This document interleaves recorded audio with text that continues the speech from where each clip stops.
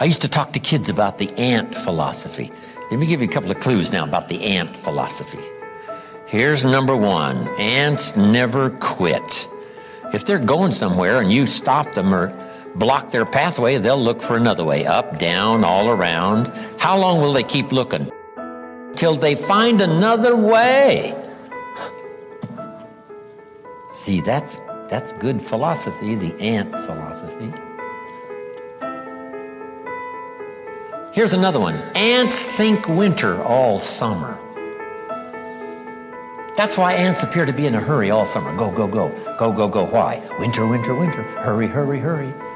The clock is running out. Time is running out. Hurry, hurry. Get the food. Bring it back. Get the food. Bring it back. Winter's almost here. Hurry, hurry.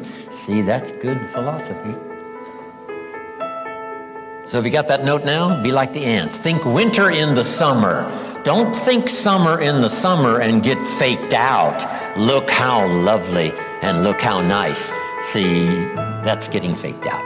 Ants don't do that. They think winter all summer. Now here's the next one. You got to think summer all winter.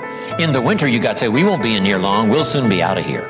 We'll be out there working and gathering more food and providing for the future. This winter won't last long. We'll soon be out of here.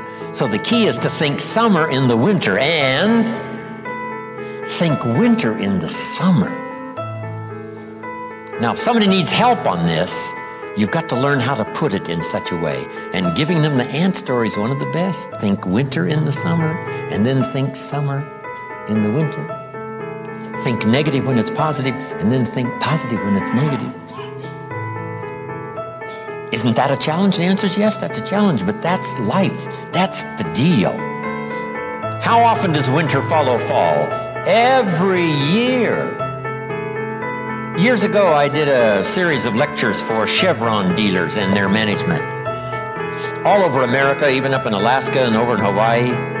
When I first started giving them this series of lectures, the management and some of the leaders of the Chevron Corporation called me in and we had a nice talk. And they said, well, first of all, Mr. Rohn, we'd like to get acquainted, and we've heard about your presentation, and we think you might be able to share some good ideas.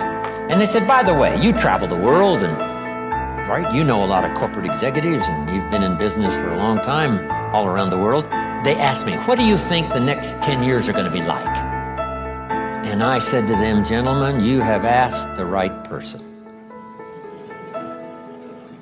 So their eyes lit up. I said, I do have experience. I have traveled the world, and I've lived a long time, and I really know the deal. And here's how the next 10 years are going to be. About like the last 10.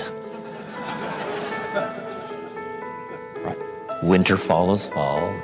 Some are easy and some are hard. Some are difficult and some are simple. And then spring follows winter. For how many years now? 6,000 years of recorded history. So it isn't going to change.